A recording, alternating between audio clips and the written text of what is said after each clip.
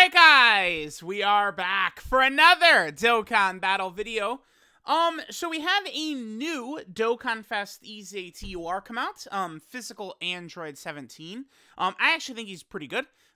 Characters, basically my quick thoughts are, right, like, characters that are like red zone level characters, right? 17 can live super attacks even for some of the biggest bosses in the game, depending upon the situation, right, with some certain circumstances. But characters that can tank red zone, like, big attacks, but they're also supporting, are incredibly valuable. Using these support characters, it just, you can feel it during these runs. It is very, very helpful. So I do look pretty favorably upon MVP 17. Now, the end of this list, for the most part, besides number 10 right here, hasn't changed too much, but we'll get into it. So I actually dropped Physical Super Vegito significantly down from where he was. I've continued using him quite a bit, and I just find currently there's not much incentive to use him, I feel. He can tank every normal easily, but so can many top-tier characters. It's not like that's that big of a deal, right? Like, good characters can tank red zone normals. If this guy came out during the 7th anniversary, he'd be fantastic, because during the 7th anniversary, we didn't have tons of characters that could tank the normals. That didn't exist, you know. So I don't know. This guy doesn't really do damage. He can't tank super attacks. It's, again, there's just not really a heavy incentive right now to run this guy. This guy is a major potential top-tier character with a scouter, but he doesn't have it. I felt the need to drop him down significantly. I do still feel like there's value with him, but it's weird. It's like, this guy, he needed something else. Like, he's good like this if he then also had one more top tier powerful thing, but unfortunately he doesn't. Next we're gonna get in Super Saiyan 3 Bardock. A lot of characters have come out that I think actually benefit this guy quite a bit. Defensively, he is pretty mediocre, but he can be a lot better with that guaranteed additional super from the Power Bestowed by God, or excuse me, the Power Beyond Super Saiyan category. The thing with this guy is that that category has gotten some significant buffs lately. I mean, let's just cut to the chase. The number one character on this list is Power Beyond Super Saiyan. We said the 5th anniversary Blue Fusions, who I think are, like, you know, the 3rd best units in the game. They're ridiculously uber stupid busted. So it's like, this guy, guess what? He's supporting. He can't take super attacks whatsoever, but against many normal attacks, this guy does perform well. I think he's decent. I mean, now that the difficulty is not sort of exploding, you know, on difficult content events too, you really can look at it where it's like, okay, like this Bardock, right? Like, we use him for, like, the Cell Max event. Like, he's a good option for the Cell Max event. Or, you know, Physical Super Vegito is great for, like, you know, Omega Shenron, like the Red Zone Omega, or, you know, Red Zone Final Form Cooler, you know, those types of fights. It's like they're giving us more and more options capable of going into a bunch of these different tough fights, you know, just filling these teams out. You don't have to run, you know, if you want to do a full sweep of all the toughest red zone stages and Cell Max and stuff like that, you don't have to just run the same lineup every single time. We're starting to get a lot of options on these teams where you could use different setups. I still like AGL Metal Cooler. Again, there has not been some power creep that has sort of pushed the Cooler team off. Cooler team, I think, is still pretty much in the exact same spot that it was when it first came out. Very strong. I like this guy. I feel like this guy can get good stats. He works well on the Cooler team. I feel like lately I've actually kind of gotten a little bit less of a kind of favorable opinion of LR Metal Cooler. LR Metal Cooler, he can get caught, man. Like, it's, you know, maybe I just have the worst luck ever. This guy is decent. I kind of like this AGL Metal Cooler. Feel like he's solid. He does have to take a bunch of hits, like, you know, so many other characters. But I feel like this Metal Cooler can get to some decent stat numbers. I think he's a fine unit. Next, we have Physical Future Gohan. I feel like I maybe even could raise Physical Future Gohan up. Still pretty good. Although, one thing about Future Gohan is that, you know, you do need several turns for him to build up his full damage reduction where he starts to get pretty good. And he is probably going to need the super attack first as well before he's really tanky. And currently, you know, a lot of the more recent difficult events, Metal Cooler Core, Red Zone Cell Max, this guy isn't particularly the greatest in a lot of those fights. Well, actually, this guy probably would work pretty well against Red Zone Cell Max, probably. As long as he's not on the STR phase, that damage reduction just right away would probably be fairly decent. I mean, provided you have the Trunks. But this guy was helped dramatically by LR Future Trunks and Vegeta. And this guy will probably remain relevant for a little while. I was actually thinking about bumping Gohan above Namek Goku here. Namek Goku has always been a character I've been more favorable on than most. But that's because he really does have incredibly good potential, right? Now, first, you do have to transform, which, you know, definitely, this is not guaranteed, right? You could have RNG cuck you with these transformations. I mean, that's, we know all about that, right? And then once you do that, then he also does need, you know, the medium chance to activate as well. But I've won several difficult red zone attempt runs off of this right here. This guy with, you know, creating all these STR key spheres, and then, you know, going back and you get your defensive stacking, you can heal quite a bit. I like this character. I think this character is decent. They certainly could have made him a little bit better like most of these ATURs, but I think that STR Namek Goku is a decent character. Okay, so now we get to Super Buu. So I actually moved some stuff around a little bit here. Now, just real quick, when was the last time I did this? February 19th. Okay, so this was after... okay, when I did this list, I knew that the Part 2 LRs were not like, you know, Kid Buu or something like that.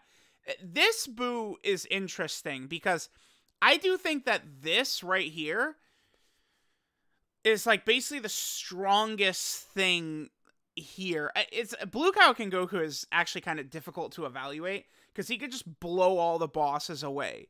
But like, if they would give us like a difficult event power creep, this Buuhan would likely be better even than Blue Kaioken Goku, right? Because it's like Blue Kaioken Goku is still an overpowered offensive unit who's going to taper out defensively, right? For currently the way the difficult events are structured, Blue Kaioken Goku is just that guy. Like, he's killing all these bosses instantly, right? But like, if they took a jump with difficult events, I think that this Buuhan would be better than Blue Kaioken Goku. But notice what I'm saying here. This Buuhan is better than Blue Kaioken Goku, who you can't get until turn 5 anyway. And there's also RNG on which form you're going to get. This Gotenks is this guy is so bad. If you get this guy, it's just like GG. Like, he sucks. He's absolute trash. I have no idea what I can only assume they made this guy so bad because they made Buuhan so good. They're like, all right, well, Buuhan could be, you know, God mode, but we're not going to make it guaranteed you're getting Buuhan, and we're going to make this guy shit. I think Buu Piccolo is decent, right? Because you got damage reduction. You know, high damage reduction is pretty good. This is a character that could get to decent defensive stats. Remember that guard and damage reduction by themselves don't do anything. Unless you need super high damage reduction or you need super high defense to pair with damage reduction or guard, right? A character doesn't just have guard and damage reduction and they're, oh my god, they're so good. No, no, no. They need more than that, right? Either very high damage reduction or guard and damage reduction plus very high defense. One of the two. This guy could do that. He's also supporting. I am very favorable to support characters that are red zone level. It's just, if it helps the team out when you have characters that are doing that. I like this Buu a lot. I feel like this is a unit in particular, like, you can move him up and down, man. Number one is just so crisp. I feel like, I tried to never really say this, but if your number one is different, you are wrong. Period. There's no way, like, we could just get him out there. Dude, I'm sorry. Like, it's so crystal clear obvious. This guy is number one. Like, there's no arguments against him at one. Nothing is valid. Nothing works. No way. Absolutely not. He's too good. He's too good right now. Blue Kaioken Goku. You put him at one. But like, Buu, I don't know that you could really push him down, but like any of these next spots, like you could rearrange him because, again, there's so much RNG. Even a lot of these characters are very heavily RNG based. All the easy ATURs are like that, but this guy, it's like, you know, you get this Buu out and he's guarding and he could triple super, you know, doing like 12, 13, 14 million attack stats. This guy is so crazy. right? But it takes a long time to get there. It's difficult to get there, you know, and honestly, this guy doesn't really have the greatest setups, the greatest teams. I mean, this is a villain who's, you know, hurt, of course. To be fair, though, this guy doesn't need a Boo to be good, right? Big Bad Boss's Metamorphosis, like, he's got these two with Cooler, right? So it's like, you could pair this guy with, like, Easy STR Cooler, I suppose, right? He'd have Big Bad Boss's Metamorphosis Fierce Battle. Wait, does Easy STR Cooler, does he have Fear and Faith? He doesn't, right? The Coolers don't have Fear and Faith. I actually have to double check this. They do not. Okay. All right, yeah, but we have Boo there. Next, this is where I will put MVP 17 in. I do like him right around here. We might as well just fill in the rest of the list, and then I'll just blabber on. So then we get Cooler, then we get Gogeta, and then we have Blue Kaioken Goku. So again, let's just fill out the list. I'll sort of take my time in talking about these characters, but it's not like we really need to delay things. So let's get Gogeta up there, and then Easy STR Cooler, still very, very powerful. So, number one, most important thing to keep in mind is that we have had no change in difficult content essentially since, like, Metal Cooler came out, right? The last, like, truly difficult stage that came out, I guess, is, like, the Metal Cooler Core. Red Zone, I don't know. Red Zone Cell Max is tough. I guess I would like to account for the Red Zone Cell Max fight. Like, if I would say, like, the world tours I typically do for new release characters is we'll do the final stage of the 4 Red Zones. So DBS Broly, Omega, Metal Cooler Core, and Cell Max, and then also the Cell Max event. I feel like you take a character through those 5 stages, and that can really give you a good sort of baseline in your head of what this unit can do, right? So this, I feel very good about this. I don't feel like Cooler has fallen off, or, you know, Gogeta no longer is viable, or like there's really been no change in difficult content for quite a while, right? So 17, I think, is very good. He's got some good setups. He can help out on some teams like Final Trump Card and stuff like that. He certainly defensively is going to be a little bit better if he's got Android Assault. That's kind of the big one you want to hit. Tournament Power certainly can be a decent link for him. But with his damage reduction and defensive abilities and his support, I do like him quite a bit. If you're below 77% HP, this guy can even tank super attacks from, like, the Metal Cooler Core and stuff like that, which is really, really nice. But, you know, you can also have full health, and this guy could get caught. But like all easy ATURs, most of these characters can get caught. Well, really, all of them can. There's not a character on here that can't, like, sort of get caught. I guess Blue Kaioken Goku for the most part, but I mean, he needs to be with a Universal Rival Saga ally to guard, so you do need that. But this guy right here is a buff to Blue Kaioken Goku, because, like, this guy is a little bit more effective against, say, Red Zone Broly than, like, the UI Gokus are, right? So that's the other thing. If anything, this guy's presence just makes Blue Kaioken Goku better. Right? Like, Blue Kaioken Goku is even better now than he was when he came out a month ago. So that's something to keep in mind. This guy is very good. And I do think measuring characters, how good they are, also does matter a bit on who you're running them with. So it's like this guy, you know, having Blue Kaioken Goku, or running him on Final Trump Card with all these crazy characters, or running him on the pretty seemingly stacked, like, Android Assault Android team with the Gammas and Super 17 and stuff like that, does feel pretty good. I do like him. Cooler, again, no real change. Great support, defensive stacker. Again, you guys should notice this about me. I'm very favorable on these big support characters that are good in Red Zone. It's just very valuable to have.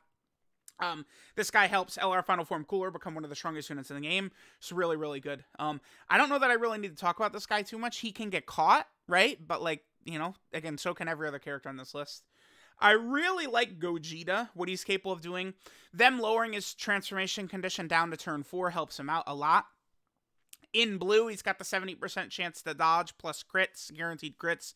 Very, very powerful. Again, he can get caught, but with the 70% chance to dodge, you're in a very good position in many of the fights. I really, really like Gogeta. Blue Gogeta is just really good.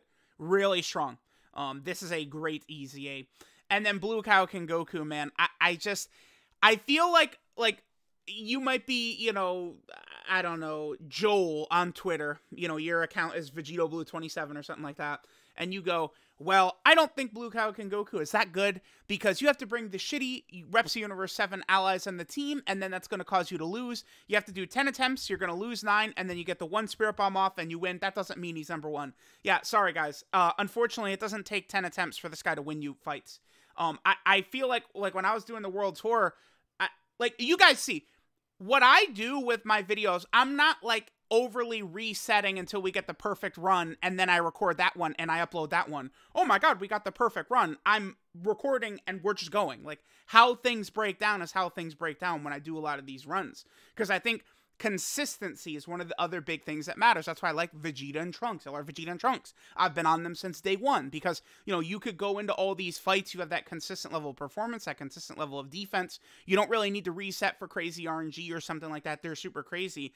But this Blue Kaioken Goku is so strong offensively that I was doing it first try, just doing it. I mean, yeah, I guess it's possible that the UI Gokus could sell, but it's not that tough for this guy to carry when the Reps Universe 7 allies you could use are the UI Gokus, who the whole point of them is dodging anyway, right? Like, it's like, if you have the 2 LR UI Gokus with the 70% chance to dodge, their only purpose is to dodge anyway. This guy's doing so much damage that he makes up the damage difference of the UI Gokus and then some. Like, this guy is just crazy. I mean, they made him so nuts.